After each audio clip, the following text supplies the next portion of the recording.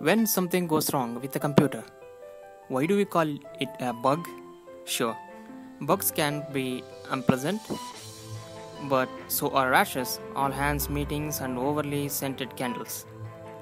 Popular lore has it that society as we know it settled on bug because renowned computer scientist Grace Hopper, not Grasshopper, Grace, Grace Hopper, once found an actual moth in a computer. But while that did happen, the legend behind the term isn't quite right. Yes, Grace Hopper was a part of the tiny team that created the world's first programmable computer, Harvard's Mac 1. That wasn't her only first.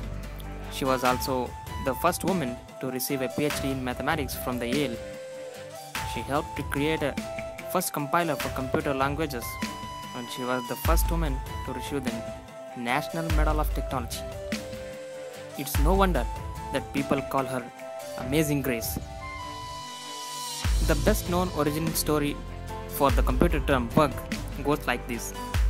Back in 1943, Hopper was working for the US Navy while the country was in the thick of World War II.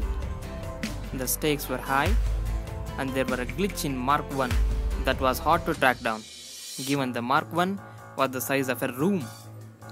Eventually, though Hopper found this problem, a moth stuck in her inner workings.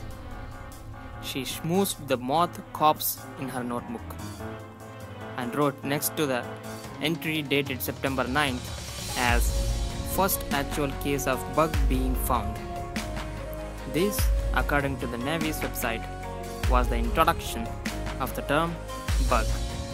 That's why we call the errors or glitches in the computers as bug. If you like these kind of matters and facts, scientific explanations, subscribe to my channel and comment below. Thank you.